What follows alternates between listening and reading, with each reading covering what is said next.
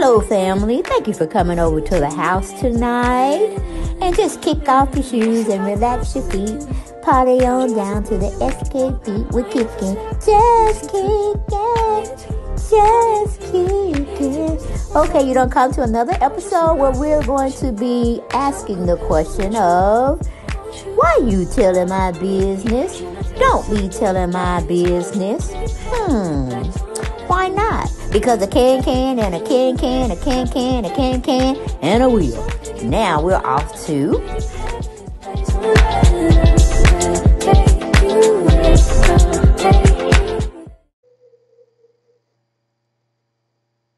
Hello, fam, and I'm just here to just kick it with you all for a few minutes. You know what I'm saying? I thought this particular story gave me a little chuckle here and there. Because if this is where the church leaders, pastors, ministers, rabbis are going, you can leave me the hell out of it. I will not step another foot in a church, synagogue, or house of prayer, because no, the two don't match. The two don't match. You want us all high up in church, thinking we getting the Holy Spirit, and the only thing we get is that we cutting up on us, or you got the ones that gonna overdose and shit. And so, Mr. Bryant, okay, I can't even say Pastor Bryant because he done lost his damn mind. He has come up to the fact, and I'm like, Giselle, why did you marry him? And your three girls are gonna be tortured in the social media world and just on their in their school endeavors and whoever they hang out with. They're gonna be thinking they the girls, the go-to girls, to go get them some weed so they can smoke it up. You know how they said, Big Beyonce said, fuck it up. They are gonna be fucking it up. And the paddy wagon is just gonna sit there on Sunday morning and catch the ones that's coming out of church spaced out. You see what I'm saying? Yeah, that's a hot mess. But I didn't want to go to the rest of the bloggers that were trying to cover it. I wanted to see what the church folks was saying about this. Okay, since it's there on holy ground, I want to see what the holier than thou religious Bible belt beaten folks are thinking about Jamal Bryant. Okay, I got it from churchleaders.com. It's titled Jamal Bryant wants his church to go cannabis. Another word for it, weed, marijuana, weed, okay? And to teach black men to legally farm it. Now, my whole thing about it is, okay, Jamal, what are you going to do about these people that are already in the streets selling dope? Okay? What are you going to do about those, how do you call them, lieutenants or, men that think they're over another sector, these gangs out here? Do you really think they are going to let you infringe upon their livelihood? Because, hey, they were there before you, Mr. Bryant. So I would like to see that, how that's going to pan out. But anyway, going into the article, it says Jamal Bryant, pastor of New Birth Missionary Baptist Church, located in the suburb of Atlanta, Georgia, told actress Porshawilliams that he suggested to his deacons that they begin legally raising cannabis in an attempt to attract young black men to the church. What, you gonna supply them with something they can sell on the street that's breaking down the black community as we speak? Do you know how many people, Jamal, are strung out on substance, whether it's alcohol, whether it's drugs, whether it's medical drugs being sold out on the streets? And now you want to have, or you want to be the first pilot, you want to be the first church that outright come out and say they growing weed. I mean, what does our legislation for Georgia say about that? Because last I checked, it was illegal. It was a legal situation. So I know most people don't want to believe that churches in every state is a business. And if you find something religious out of it and you're living your life appropriately, good for you.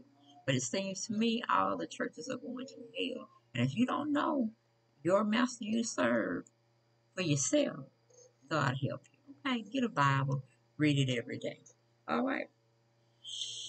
But anyway, going back to the article, it says the interview took place on Ali's Cool Soror Pass podcast in an episode titled Holy Smoke. Earlier this month, December 7th to be exact, during the interview, Bryant suggested that mega churches will soon die if churches don't start reinventing themselves. But he's going to say he wants to what do you call it? Redesign the footprint or blueprint for having a successful church and having successful people come to Christ. Okay.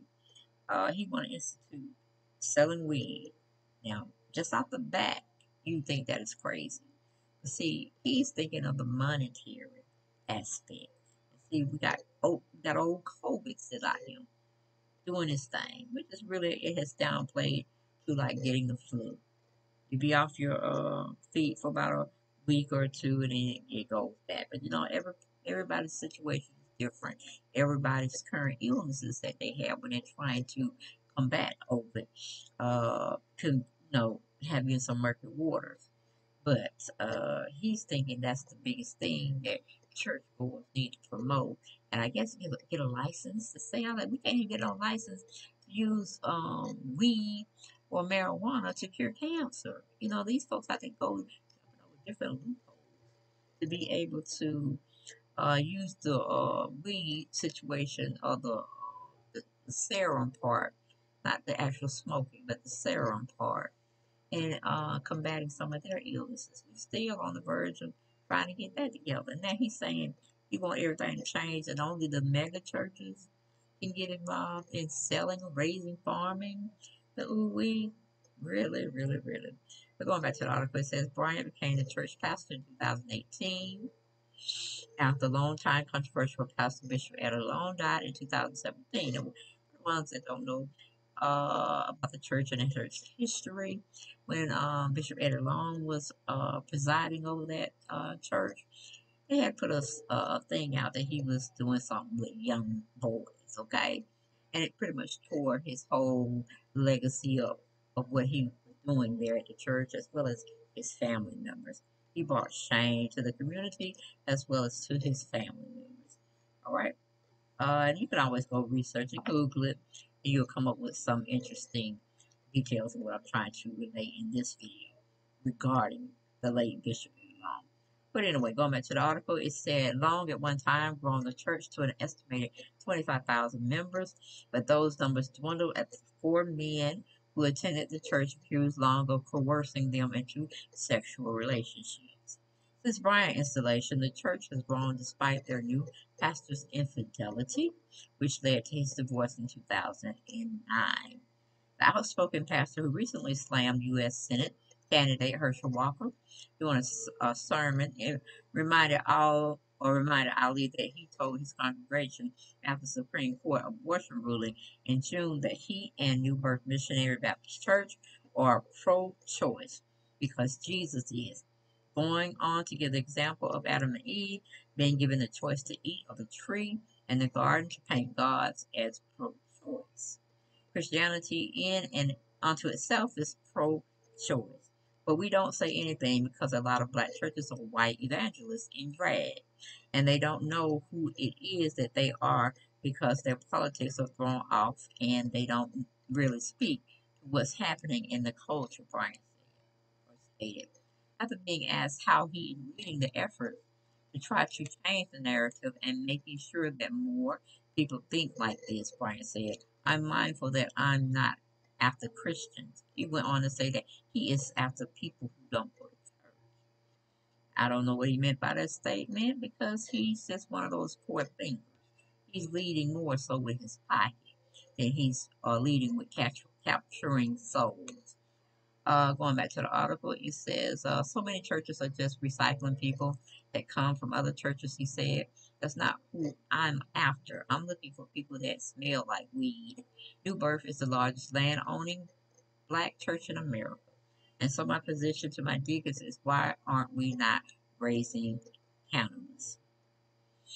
Bryant, who led the memorial service for rappers Tupac Shakur and Christopher George Latour Wallace, Notorious B.I.G., believes that if the church began growing cannabis, he would be able to bring in black males. They're able to do it legally, teaching them farming, helping them to enhance the ecosystem. Predicting the response of the black boy who hears about them growing weed at the church, Bryant said. Where do I join? I don't need no pamphlet for him. He's coming in because that's the group that I'm going after. Now, I don't know if he has the same Lord that I pray to on a daily basis. I don't know where he's going with the scenario, but ones who can see the forest for the trees, who can know what's hidden in plain sight. A lot of these pastors are not pastors. They're actually demons, okay? In sheep's clothing, how you would say. A little bit too much for me, a little bit too much for me, but you thought this was something. Well, you keep living how my mom used to tell me, or my grandma used to tell me. Keep living, you'll see things come to pass. So that's all I got. Ain't got no more, and I will see y'all on the next video. Good night.